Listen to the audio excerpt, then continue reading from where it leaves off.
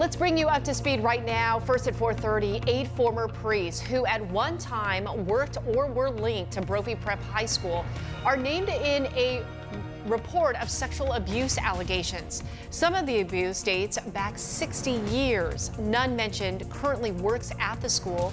The Brophy community was alerted earlier this month that this report was coming.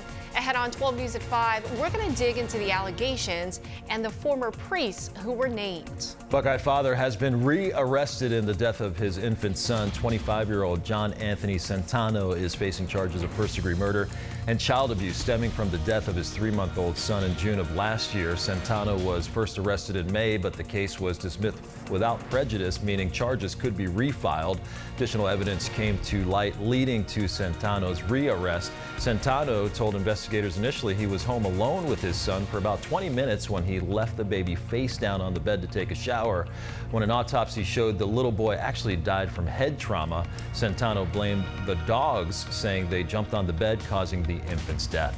Pressure continues mounting on Arizona Representative David Stringer to resign from the legislature. This week, in a stunning move, an entire school district just banned Stringer from their campuses. Humboldt Unified's superintendent says Stringer is out of touch with reality. Stringer has parroted white nationalist views. The governor and other lawmakers have asked him to step down. He said as recently as last night that he will not.